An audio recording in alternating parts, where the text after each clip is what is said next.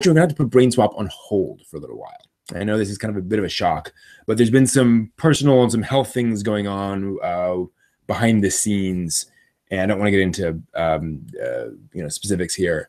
But we're having increasing difficulties scheduling BrainSwap and making it work.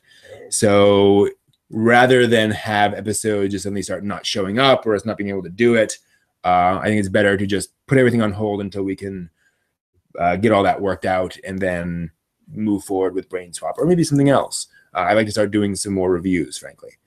But it's one of those things where you've got to, you got to hold on to that. Or you got to, what am I saying?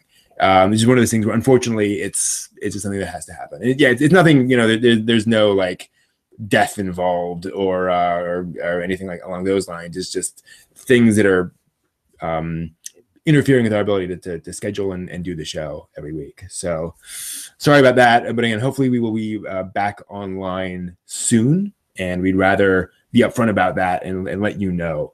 So I'll remove the upcoming episodes from the live events page on YouTube, and we'll once things go, then we'll post a video and we'll go on from there. So we'll